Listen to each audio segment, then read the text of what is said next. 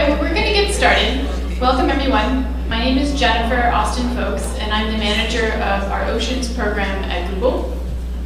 So the purpose of today's session is to talk about storytelling using Google products, Google Maps, Google Earth, and potentially some other products like Panoramio, Google+, our social networking app, YouTube. And so we have a number of different products that have been useful to conservation organizations and nonprofits, government organizations, scientists, and just individual photographers, videographers, and citizens to communicate what they're passionate about, what they're working on.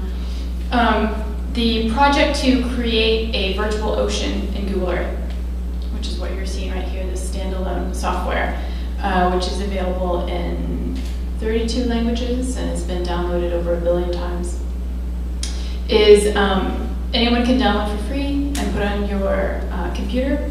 And it has this sort of explorable ocean, which you can see right here. And we built that over the last 4 years and launched it 3 years ago. And the project started as inspired by Sylvia Earle, who just arrived here in blue. Yay, Sylvia! So I think it's a fun introductory story because it kind of just sets the stage for this whole project and our program. Sylvia was at a conference in Spain with one of the founders of Keyhole, which became Google Earth when we acquired it, probably 7 years ago. And Sylvia was like, hey, I love Google Earth, but you should really call it Google Dirt because you're missing 3/4 of the planet. And he laughed on stage, and he's like, you're right, Sylvia.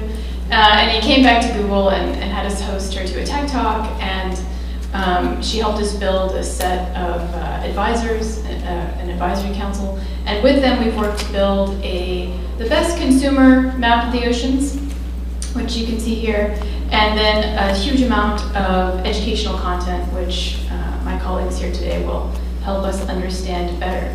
If we go right here to this layers panel in the bottom left-hand part of the screen, you can see we've built over 20 layers, including the Explore the Ocean layer, and Archive. We have Ed Edwards here from Archive, and the National Geographic quiz and maps content, and we have John Francis here from National Geographic. Not seeing him now. And then Dan Lawfully from IUCN has helped us create this wonderful marine protected areas layer. So you see all the sort of white highlighted areas. Those are all marine protected areas. And we've worked with many partners to help gather content. So let's see, I don't have the keyboard, I realize. Let me just use the mouse. So this sort of virtual experience of the ocean really started out at Sylvia's inspiration, and she's always said, with knowing comes caring, and with caring there's hope. So I think the idea is that we create this sort of virtual ocean experience and then make it available for anyone, educators, government officials, anyone who's trying to bring these remote areas and remote issues into people's homes, desktops, phones. Actually, Google Earth is available on your iPhone, iPad, Android tablet, Android phone. So you can download it for free, and you can actually turn on the ocean education layer from within the Android phone. And all of these little place marks right here, like here's a circle from the Mission Blue Explore the Ocean layer. This is a deep squid. All of these little circles, I'm just going to turn off photos real quick because there are a lot of them. And all of these little pieces of content are photos, videos, stories about what is happening in the ocean. And I want to start in Monterey Bay Canyon. So I'm at Google, and Google is based right south of San Francisco at the base of the bay here. And that's our main headquarters, and we have offices everywhere, or it feels like that. And right off the coast is a canyon deeper than the Grand Canyon called Monterey Bay. And what you see here is as you double click on the ocean, you can start to see an ocean surface. It's virtual, it's moving, and you can keep clicking and actually go under the water. Now we have better data in some places than others, but this is Monterey Bay. And you can sort of look around. Oops, sometimes you have issues with that. Use keyboard, but we'll go back. And you can place the content, educational content, actually underwater, which I think is a sort of neat feature. Because traditionally, there's no sort of virtual canvas. And as you zoom in, zoom in, zoom in again, closer, and I usually look up here, there's like this sort of eyeball thing. You start to go under, and then you can look up and see some of the educational stories, like this one, learn about humpback whales, or whatever it is might be in the ocean area you're trying to communicate about. Now, as you fly around Earth, you'll see that some areas have better sort of canvases of the ocean than others. So as we zoom out here, we've got really beautiful data from Monterey Bay Canyon, from Mbari, many data sources. And here is a beautiful seamount called Davidson Seamount. We're continually trying to improve this map of the oceans. And so we've worked with, probably over 40, 50 organizations to publish their data from mapping the ocean. So you can see this is Davidson Seamount, and by having that sort of virtual canvas of the ocean, that lets you actually place videos and photos in context. So it lets you start to annotate the ocean and kind of bring it alive. Let's see if this will play. All the videos are listed on from the YouTube. Monterey Bay Aquarium Research Institute have been conducting biological surveys at seamounts along the coast of California since 2000. Davidson Seamount is an underwater mountain located approximately 75 miles southwest of Monterey Bay. We found a variety of organisms, including these sponges and other animals like corals, which are quite long-lived. Corals like these bubblegum corals can live for several hundred years and can grow 9 feet tall. So it's really an engaging effort with many, many partners. And this education layer has many contributions from National Geographic, from the Smithsonian, from NOAA, from people all over the world, photographers, Mbari, and the curator of this layer, Charlotte Vick, works for Sylvia's Mission Blue Foundation. And she has worked extensively with contributors to help them write their stories in a more engaging way, so that will sort of reach out to a general audience. The world has become very sort of short attention span, and they usually try to target videos that are 2 or 3 minutes long. And it's really become, I think, a great tool for anyone to start to learn about what's in the ocean and to take people there in a virtual way and tell them the story of what's going on there for what many people, they just don't know, right? I mean, most people have probably not been in the ocean, or if they have, it's only been on the coast. And so there's not necessarily a lot of, of understanding where to start. Where do you go? Where do you start to learn about what's happening? So this is where we are right now, the Latte Hotel, which I'm sorry if I'm mispronouncing. And I just want to zoom out to give us a little bit of context. We're in the hotel. Here is the beach, which I still haven't been to. But I'm looking forward to it. We have photos there so you can virtually see what the beach looks like. That's about as close as I've gotten to it so far. We have a dive and surf layer, so you can see some people surf there, which is kind of neat. And as we keep zooming out, this is kind of a neat project. When we first got here, I've been receiving emails about the concerns over the naval base construction. And I kept looking online with, trying to figure out where is it? Where is the area in question?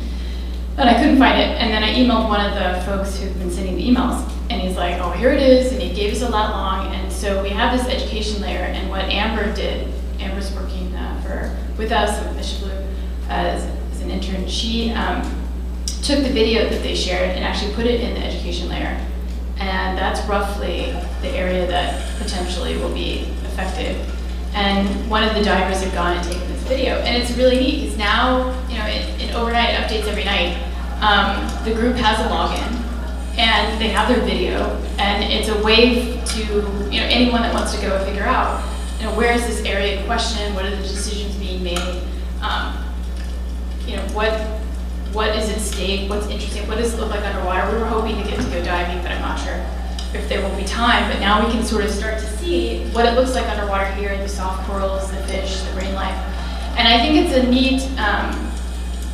neat tool to really start to bring the ocean alive and help people see what potentially is going on, what decisions are being made.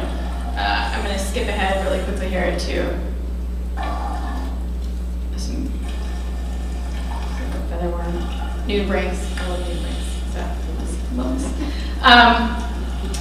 So that's a neat tool, and it's very fulfilling in the sense that we didn't have any educational content in our layer right around Jeju. So this is a start, and we hope to find local partners, find local contributors who can start to annotate and tell the story of what's here.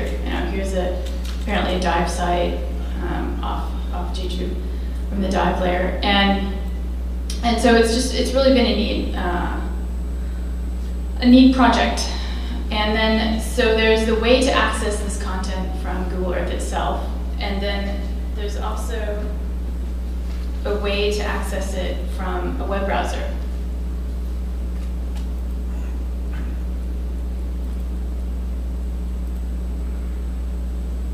And I'm going to go right now to Sylvia. Sylvia's Foundation has a website that lets you search through all of that educational content by topic. So here are some whale sharks. So my son is now 5, just turned 5. And every night, I know some of you heard this at the Nat Geo panel, but every night we do ocean tours. And we go online, we go to this site, and we search for whatever he's interested in. So whale sharks, he loves poisonous jellyfish, great white sharks, and every time we show a picture, he's like, yeah, mommy, that doesn't play. It must be programming. And so he's just like, photos, not interesting. It's gotta be videos. And so we go and we learn about whale sharks, and we talk about shark finning. There's a really awesome video in the Northern Marianas. I think that's amazing. Look how big that whale shark is. That's so gorgeous. It's just really neat. And then you can, close the content. You can zoom out. It's the plugin embedded in a website, and it lets you go around. You can free explore if you want, and it gives you you can have a customized experience of the content from a website like this, which is a little bit takes a little bit of web programming, and then you can also do what Scripps has done, and you can embed this little See My Stories and all of the contributions that they have added to this layer can now be viewed from their own website. So this little embeddable piece of code, if you contribute to this effort, you could put that on your own website and show all of your stories. So here are the Birch Aquarium stories, and I think Amber put all of these in for the Birch Aquarium, which is great. And they can have links, learn more, and it's the whole plugin kind of embedded on their site, and it's a neat. They put all of their place marks. It's one place, but you can put in videos and photos, and the Birch Aquarium in San Diego is using this to try to communicate, all the projects that they're working on and where the sea dragons that they study or feature, where they're from, and what the habitats look like. And so it's a neat story that you can share to this, education layer that's in Google Earth. You can embed a version of it on your own website, and then you can also take the content that you've contributed and you can make a video of it. So this is our ocean showcase at earth.google.com/ocean, and we worked with Sylvia to make a Hope Spots tour, which is come along on a tour with Mission Tour, narrated an organization founded by Sylvia Burrell that is dedicated to exploring and caring for the ocean. And what we did was we worked with Sylvia to write a script. And then we picked a number of pieces of content from the education layer. And then we told a story about the Hope Spots that Sylvia is working to raise awareness towards to increase greater marine protection. So next we fly to the Gulf of California. You can watch a National Geographic. So the neat thing about it is that you can sort of tell a particular story with the content that is in the Google Earth layer, and you can sort of tell people what's most interesting. So you could make a tour that is just about squid, that's about just the area that you're working in. Really whatever story you want to tell, whatever content layers you might want to show, you can create a sort of customized experience of it, and it can be hosted on YouTube. I'm not sure if I can, sorry, I didn't anticipate on having a keyboard. So I'm just going to take us to YouTube. So YouTube is our video hosting platform. I've been exploring the oceans for most of my life. And you can see here, John, thank you. this is our intro with Sylvia talking about the beginning of our story with John. And you can make a playlist on YouTube. And what I've done is create a playlist of all the tours that we've made with partners. And we've made one with Jacques Cousteau, with the Cousteau Society. We made one for the 100th anniversary of the sinking of the Titanic, working with NOAA. And this one has had over 175,000 views, and our introductory video has had over 3 million views. So you can make 3D models. So here's a 3D model of the Titanic with a photo overlay. And the nice thing about it is that you can sort of create whatever story you want, fly around, have it narrated, tell people, you can dub it in different languages, tell them what is interesting and what you think they should know about or learn about. And so we put this out for the 100th anniversary of the sinking of the Titanic a few months ago. And we had some news pickup actually from some news organizations who noticed that one of the photos actually looked like where someone had fallen. It had their their shoes still lying down on the ocean floor. And it was really neat making this tour with the head of the NOAA Maritime Heritage Program. He had gone to the Titanic in dives and knew exactly where each of the photos needed to be placed. And he said, Titanic buffs will know if you put it in the wrong place. And so we moved them around because we had them in wrong places around the model. And he said, you can't put it in the wrong place. And we're like, okay, all right, Jim. And so it was great working with him. And so it is a way to bring what content is out there together into a story. And we so far have really relied on working with our partners to tell the stories. You know, we're providing this platform, and then we work with partners to help tell their story. We've worked with Indonesia on their ocean exploration tour, with Sylvia, with dive and surf spots, with Dan on well-protected areas, just talking about our new terrain. So it's a powerful tool, and then you can sort of track all the metrics as well. So how many people view your videos, what's more popular, you can embed it, share it in social media. So I think it's a great tool. And then I wanted to take 1 second and just show you that back-end content management system. So all of the content that's in our education layer is basically uploaded through this site called the Deepness site, named after Sylvia. And you can go in and create this is a content piece that I created this morning from a photo I took of a crazy sea urchin off Panama from an expedition to Cueva, which is a UNESCO World Heritage Site there. So what you can do is you go to the Deepness site and you pick an area of where you want your content to be uploaded.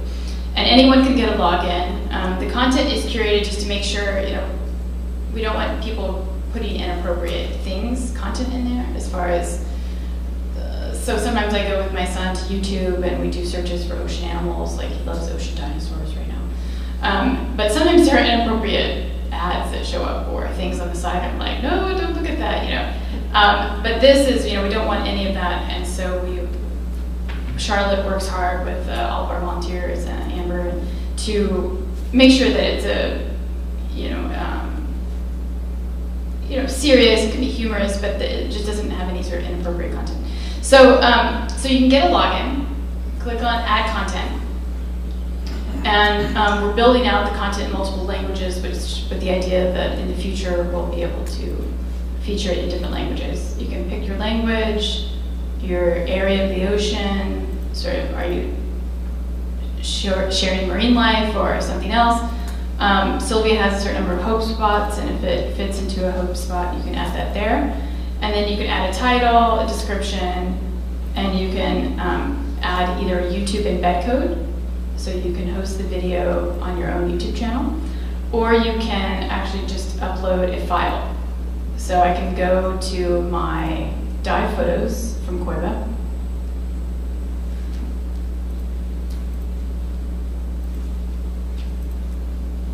Sea urchin, barnacles, sea star, coral, whatever you might want to add. Here's a nice chunk of coral, some beautiful fish. So you can, there's an octopus, that's very exciting. So you can add that photo and then upload.